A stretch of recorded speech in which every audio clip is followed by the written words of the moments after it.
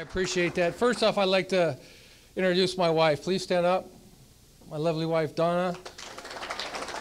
My #1 recruit, for sure. It's great seeing so many familiar faces, friendly faces, and I really appreciate you all being here. I see my college roommate back there, which I appreciate you being here, friend. You want to catch this ball? Can you catch any better now than you did then? Anyway, it's great to see all the friendly faces in the crowd, and I'd like to reiterate as well, being on Veterans Day, the thanks and appreciation for all the veterans and their sacrifice and their commitment. So I'd like to start off with that.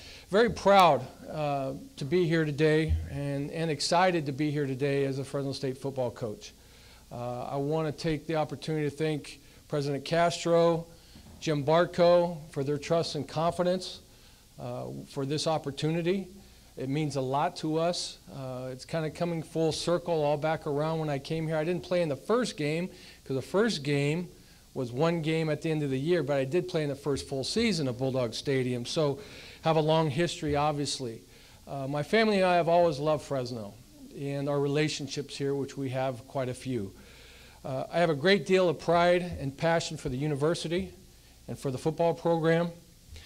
I appreciate the pride and tradition of Bulldog football, having played and coached here under great mentors like Coach Sweeney and Coach Hill.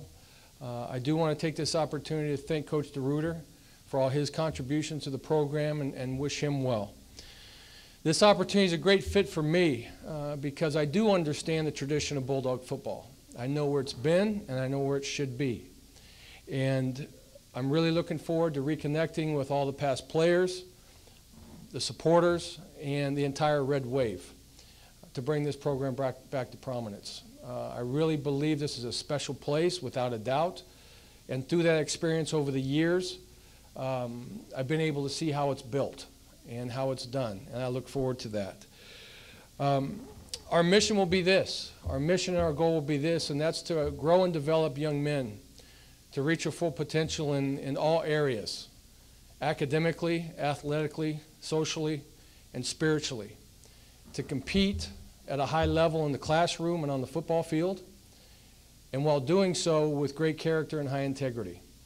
That's very, very important, that they're a representative and we're a representative of the community and of all the alumni that have ever attended Fresno State or have ever walked down that ramp to play a football game in that stadium. So I'm excited about the future. That being said, there's a tremendous amount of work to do in a lot of areas. Just to name a few: APR, recruiting and scholarship numbers, absolutely. But I cannot wait to get after it.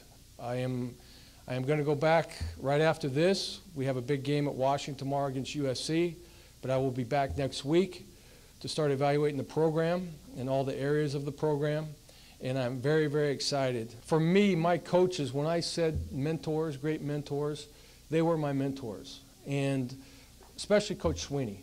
I coached for Coach Hill for a year, but I played and coached for Coach Sweeney, and what he has done for this program and for this community is unbelievable. And I will be forever grateful to him for the opportunity to come to Fresno State, for him believing in me and teaching me the values of what it takes to raise young men, because I needed guidance, and he absolutely did that. I think more than anything, if you took both of those guys, it would be the pride and tradition of Fresno State football. And I remember so many of the things. I just, after being a head coach for so long, to see the energy that Coach Sweeney brought every day with all his mantras of no dogs down, run to the ball, some other things I can't say. But, I mean, he bled Bulldog red. There's no question about it.